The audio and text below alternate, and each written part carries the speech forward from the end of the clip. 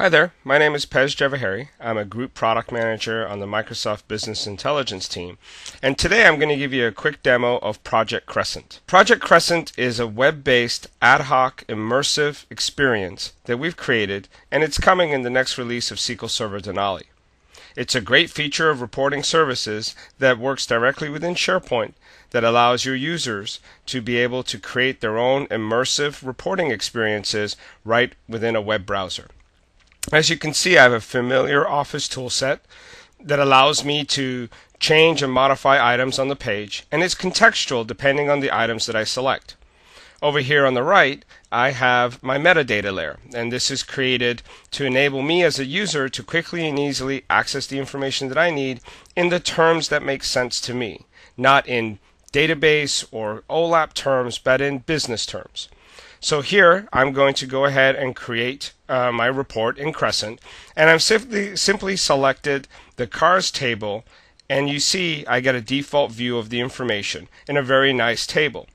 I've got information on the makes and models of cars that I sell, how much miles per gallon they have both in the city and the highway, as well as the manufactured suggested price and type of vehicle.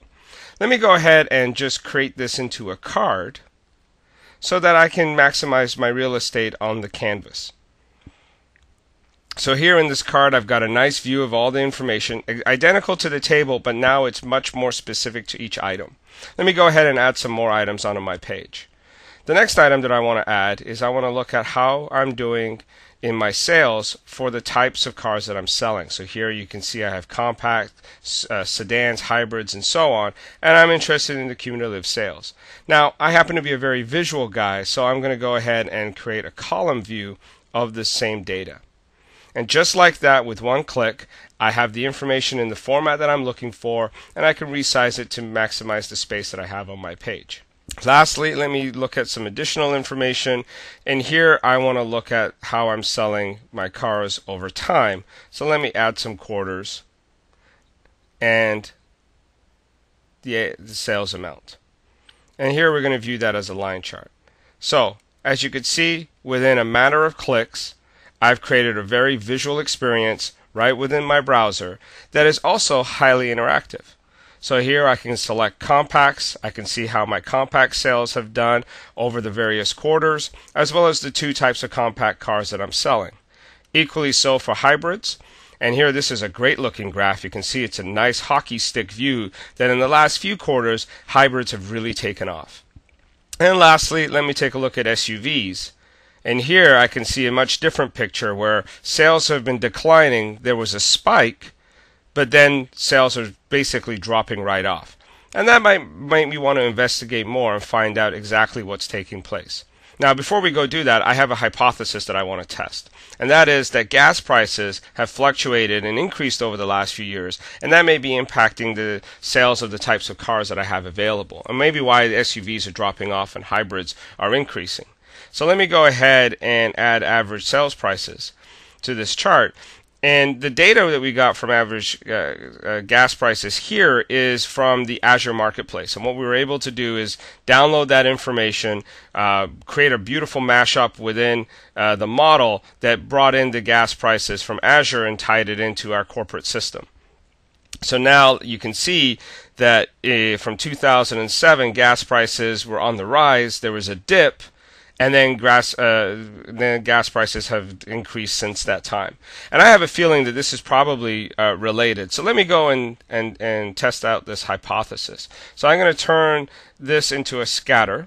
I am going to add margin, and I'm going to add the size of the bubble to be sales growth year over year. Now, in order for me to see what's happening, let me quickly add some data labels. And let's look at this over time. So as you can see from the starting point, let me just make this bigger, you can see that hybrids hardly existed and SUVs were definitely leading in sales. And as I play this, you can see that hybrids taking off, SUVs dipped, but then they're on the rise again. But as we get near the end of the quarters, hybrids are just out of the gate flying. So that's definitely something that I want to take a look at. Let me just map this to the average gas prices that are happening. And let me just make this a little bit bigger. And let's see. And one thing that I can do is I can track each one of these and see exactly how they are mapping to the chart that I have below. So let me go ahead and do that. Here you can see SUVs are dipping right around the 2008 time frame, right? In Q3, hybrids are taking off. As the gas prices are becoming lower, SUVs are taking off again. So yes, I can see a direct correlation between how gas prices are influencing my customers' decisions to purchase the types of cars that they are. And then near the end of 2010, I can see hybrids widely taking off. And I can select hybrids now and see all of the different hybrid models that I'm selling here within this window. I may be also interested in identifying who are the types of customers that are buying these hybrids. So let me go ahead and quickly add that. I'm going to create this into a tile view, and I'm going to add some demographic information that we also got from the Azure Marketplace. And now what I can see is which counties are buying these different types of cars and how much they're spending with me.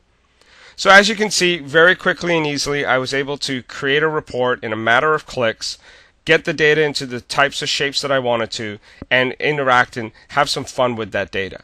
And I'm hoping that you guys learned something along the way as well. I encourage you all to download the latest community technology preview of SQL Server Denali. You can find that by going to microsoft.com/SQL Server and looking for the CTP download. And give us your feedback. Tell us how you're using Crescent and the rest of the capabilities that we're introducing with SQL Server Denali. Thank you.